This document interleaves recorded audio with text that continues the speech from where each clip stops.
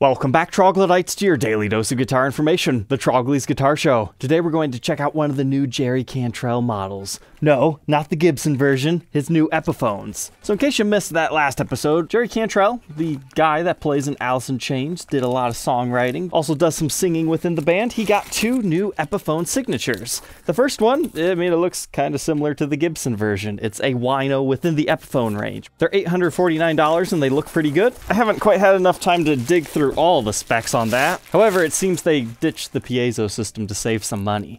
But I wanted to review this other one because it's a completely new thing. And this review was able to happen through my new Guitar Day program, so it's thanks to Dave's purchase that this episode could happen. If you want to learn more about my new Guitar Day program, you can check it out on my website.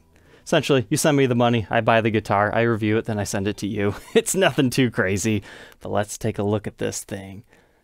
Oh wow. When they called this finish bone white, that is very striking. Like, it's so white, it makes the case look green. So, this is his new Epiphone Prophecy. I've seen a lot of hate online about this one, saying it doesn't look like something Mr. Cantrell would play. Well, he's the one that designed it, so I would hope he would play it, but man, first impressions, I'm actually really impressed with this. It's a very stark white gloss finish. However, the binding has like a green tinge to it, so it almost looks like it would glow in the dark. I'll have to see if that fluoresces under blacklight or anything. Now, that could just be the whole off-white creamy binding that we normally see, but it kind of has an interesting vibe when everything else is bone white. So, I'm not gonna lie to you, these things are expensive. How expensive is expensive? $1,149 for an Epiphone. But you gotta remember, this is part of Epiphone's highest end series at this point in time, the Prophecy lineup. So if you haven't seen these things, here's the Les Paul version right here on the screen. They're essentially Epiphone moderns, but on steroids. They've got premium Fishman electronics, they've got the comfort cuts and the modern heels, and they've got some pretty exotic finishes, right? They're $899. So what makes this $249 more expensive is probably what a lot of people are wondering. Is it all in the artist's signature name? No, because you gotta remember, guys, you gotta step back and actually look at everything that they changed here. First off, this is a custom. So you get the awesome custom emblem on the headstock, and that just makes it a little bit more expensive. You also have fancy inlays. Now, the other ones are pretty fancy too, so you can't really say here or there whether that's better or worse. It just kind of depends on you. You've still got the Fishman electronics, so that's not necessarily a premium. But the biggest thing with this being a custom is the fact that the back is bound as well. However, in the process of binding that, you actually lost all your comfort cuts back here, and there's no heel swoop. I could see a lot of people being a little bit upset about that. However, if you didn't really care about that, you now have a full-on fancy looking custom thing. And sure, you have the Jerry Cantrell name on this one, truss rod cover, and his double J's on the back. However, the biggest thing for me is it actually comes in a hard shell case. The other Epiphone Prophecies do not from the factory. And we've got Jerry Cantrell's name on the case itself. So is this case worth the full $250? No, but it's probably like, what, $150, $200 value. So add in the whole custom elements, a little bit of a premium for the artist. It's actually pretty fairly priced in comparison to the other offerings within the Epiphone lineup. That's my thoughts anyways. But besides our case here, what kind of candy do we get? Well, it looks like we get a case key and a switch tip, the lifetime guarantee of our locking Grovers on this model. That's a nice feature. We've got a Cactus Epiphone sticker. I don't think Dave would mind if I just put it right here on the guitar. General Epiphone candy, other stickers. I honestly kind of like all these stickers everywhere. You can hang them up on your wall or something. Looks like advertisement for the Gibson app. It seems kind of cheesy, but I wish Gibson would do like stickers and stuff. I could see people posting those everywhere. So cosmetics and price point aside, I'm really happy with this. So far, just first impressions, feeling this thing right out of the case. It's got a slightly chunkier neck, like it's not big and rounded. It still kind of has that slimmer C carve to it, but it's chunky, so it feels good. We've also got our jumbo frets, and obviously if you didn't notice there's something weird with our pickup spacing, it's because we've got an ultra modern 24 fret Les Paul on this thing. Stop bar, tune-o-matic, all that good stuff.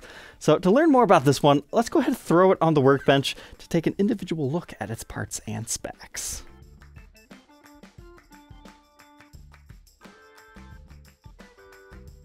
Inside this bone white Les Paul, let's take a look at its specs. So first off, Fishman Fluence pickups. They're quite fascinating looking under here.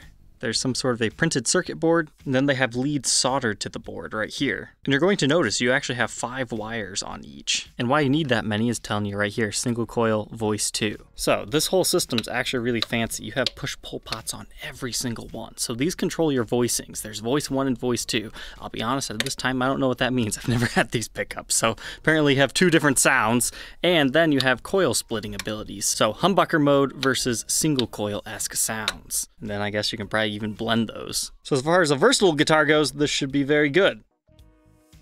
We have our typical QR code, as well as the serial number of the guitar right here. And you see this all the time on Epiphones. The way they join the neck to the body, a lot of times you'll see this kind of shoddy looking area. But despite the route here, it's kind of like more of a transitional neck tenon than a long neck tenon. Now our bridge pickup cavity, you can see the mahogany body, and then up here, we actually do still have the maple top, which thankfully is a little bit more exposed right here so you can see it. And you can see whatever that marking was for. But the mahogany body on this example is actually weight relieved. Now, as far as I could see on the spec sheet, they didn't say what kind of weight relieving, but normally if they just say that, it means the 9-hole Swiss cheese style. But until I get an x-ray, I won't be able to tell you guys for sure.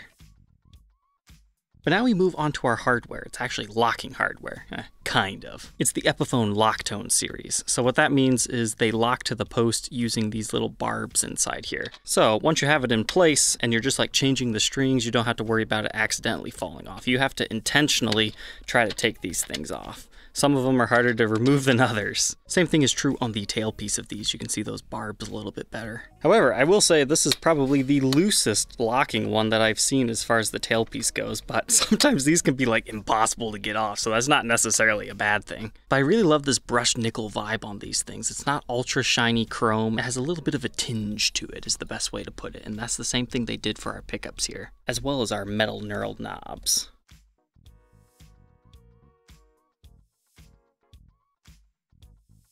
Now, being such a fancy pickup system with all that, yeah, it doesn't surprise me that we're not getting much of a reading here. And the readings we do get don't make much sense traditionally, because you're in the 200k ohm setting. That's 20 in the bridge, about the same in the neck, middle position, about half that. Then of course you can split in all the other voicing stuff. We'll just have to listen to that. But here's a really good lighting angle to show you kind of that almost slightly greenish tint that the binding has. It's an interesting effect.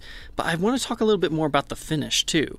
A lot of Gibsons, they're known. When they start white, they kind of start to turn yellow, just because of the clear coat aging on it. This guitar will not do that because it has a poly finish. Well, it won't do it as extreme. So if you've always been eyeing a pure white guitar, like this is closest to Gibson's Arctic white finish, that would be a reason to pick one of these things up. Now, as far as some other nitpicky attributes, you can see the finish of the body kind of encroaches a bit too much on the binding in this area. I first noticed it right here where it kind of goes out of line. But besides a few issues like that, it actually holds up pretty well. And we do have a little bit of a carved top here. Maybe not as extreme as it could be, but a carved top is a carved top. So moving on from that mahogany body and maple top, we have a mahogany neck with an ebony fretboard. And of course what makes this thing interesting, as I was telling you earlier, are the 24 jumbo frets. You heard me right, these are true jumbo frets, not the medium jumbos that you normally see on Epiphones and Gibsons. But I really want to take a second to look at the inlays on the fretboard. So essentially, it's a square turned on its side, done up in mother of pearl. But do you see this? That's the wood grain going this direction,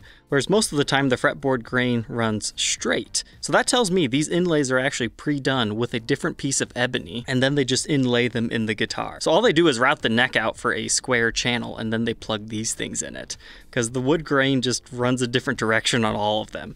Now you could say, ah man, that's terrible attention to detail. Or you could go, hey, that kind of makes these things unique because it makes them stand out a little bit more. I'll leave that up to you to decide. The only thing I'm seeing QC-wise so far is, they got a little bit of white paint on the fretboard. Now, is it ultra noticeable? No, but probably should have been cleaned up. Despite having more frets, it's your regular 24 3/4 inch scale length. I was kind of surprised to see that they only do a 12-inch radius on these guys instead of like a compound 10 to 16 or something like that. That would have been nice. But they generally don't do that on Epiphone models. Now, had this been a Gibson version, probably.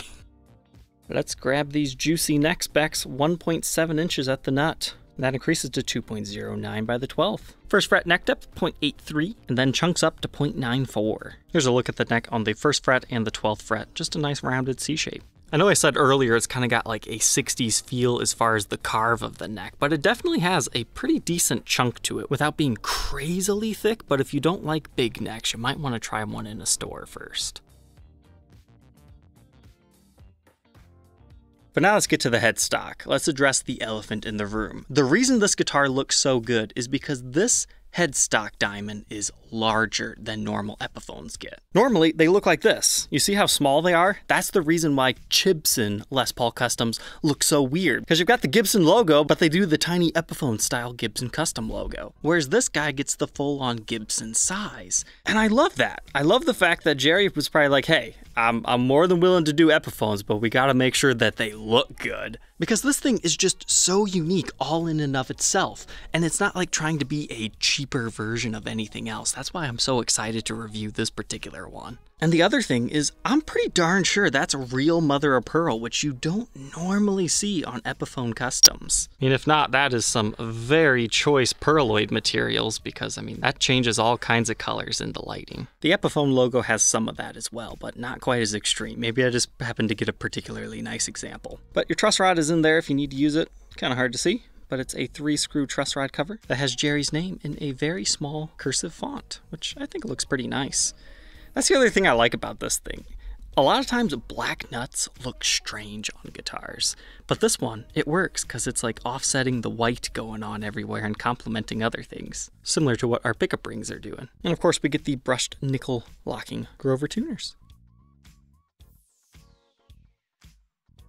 Moving on to the back side, we've got a whole bunch of stuff to look at in here. It's just a whole mess of wires. But when you have 5 wires coming from each pickup and then whatever wires from your toggle switch over here, of course it's gonna look like a rat's nest in here. But we can see our push-pull pots here. You've got your capacitors. It appears to be on some sort of like a hybrid quick connect to solder joint system. But you can see they didn't completely clean up the routes. It seems like a relatively rushed job as far as that goes. But it is important to note that the Prophecy series utilizes a battery for these Fishman Fluence pickups. Now it's nice the way that they've done it because you don't actually have to unscrew anything to get to your battery. If it's dead, you need to charge it or whatnot. This is the easy kind of open. You just lightly pull it and then it pops up. You even have this little blue ribbon right here to help you take it out. And wow, impressive, they're using Rayovac. Stock from the factory. Sometimes you get kind of weird looking ones. And then the back plate here does have some shielding. Now, there's not too much else to look at back here. It's just your regular Les Paul Custom style here with the double bound body. Makes it look fancy, but maybe you would prefer the version that has the comfort cuts. I'm kind of glad this is something completely different from everything else though, but regular strap button locations. Running up the back side of our neck here, also nice and gloss in a stark white color, and you get your double J logo, handcrafted in China sticker, and inspection sticker. Now, these will come off. That's under the finish. You could probably also take that off if you really wanted to. But here's our serial number, which dates this one to 2021. And we can take a look at our Grover tuners. Just in case you've never had locking tuners before, you turn this left or right to lock or unlock it, and then you pull the string taut through it. Then once you've done that, you lock it in place. The reason why locking tuners are superior is the fact that you don't actually have any windings around your post, so you have less stretching issues, which in theory should make the tuning stability better. However, if you know how to properly wrap a tuning post, it's all just about speed. Now I noticed this one, straight from the factory, wasn't actually strung properly. They had a bunch of winds on it. I think they do that at the factory so less strings break, because sometimes when you're stretching strings in and you've locked it in, if you don't have it completely tightened down, they'll slip out and then you can't use it anymore. But all said and done, not a bad weight, 7 pounds, 12.3 ounces. Let's go ahead, plug it in, and try to get some tone samples out of this thing. There's a lot to demo. It's probably going to be a little bit intimidating to do. I'll try to keep it simple so you can hear all the different tonalities. All right, let's go ahead and run through these tones. We'll start with our neck pickup and run through all of our options.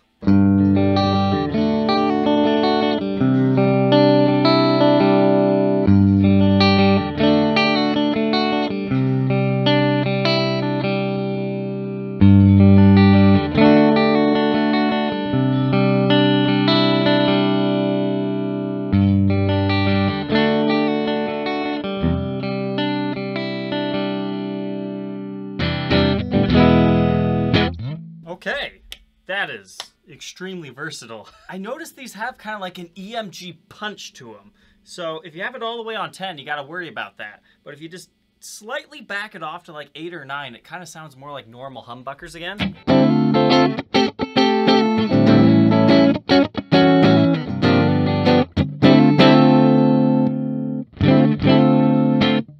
just a little bit of volume when you do that coil split, but I really like the tones of this.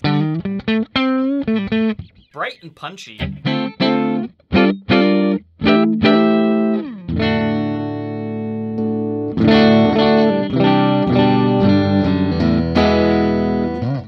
Yeah, when you switch between them, you really notice that volume difference.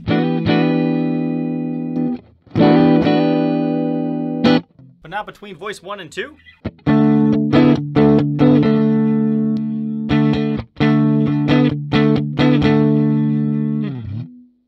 It's almost like a coil tap. You know, you've got the split on this one, then almost like a tap-esque sound. It just gives you an interesting different tone. Let's see if we can demonstrate that a little bit more.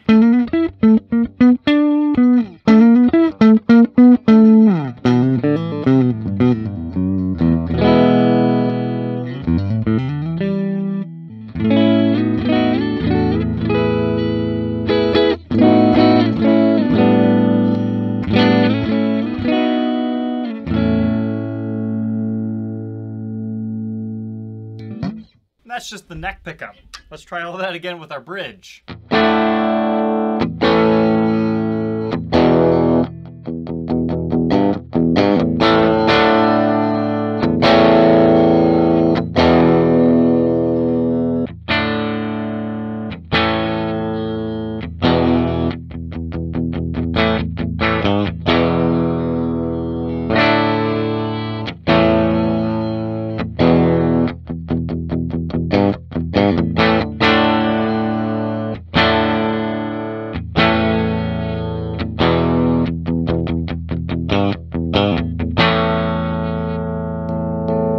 Very similar to the neck pickup.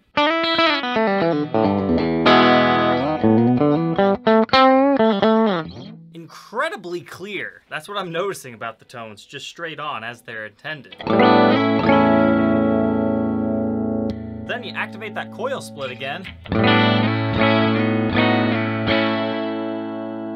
It kind of sounds like a really good Telecaster. You know how they have that nice low end choke, choke, choke, choke sound? That's what I'm talking about.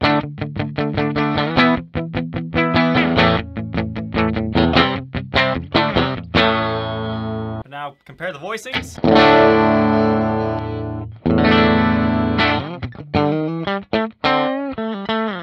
Sounds so similar to that split. Just a little bit less congested, I guess you could say.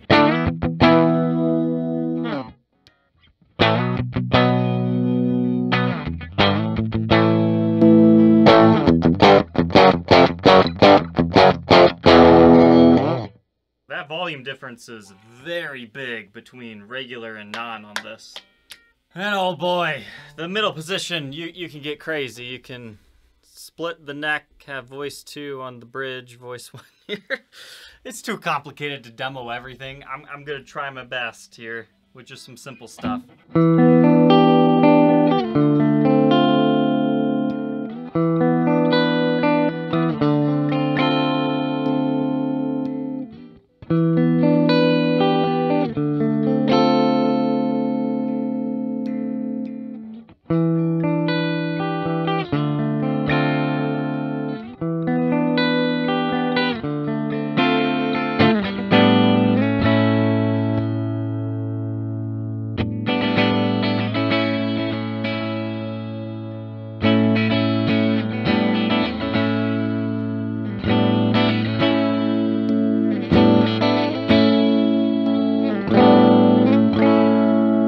So far, I personally prefer that coil split tone just about on all of these. It kind of makes it sound not like a normal Les Paul, and I like that. But let's go ahead and try some distorted tones on this as well.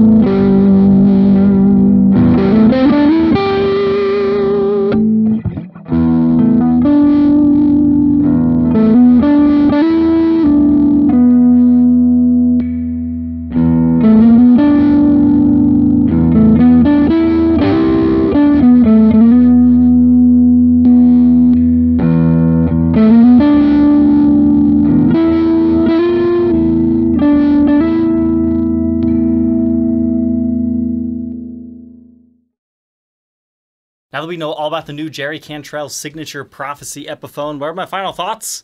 Dave, thank you so much for doing the new Guitar Day purchase on this.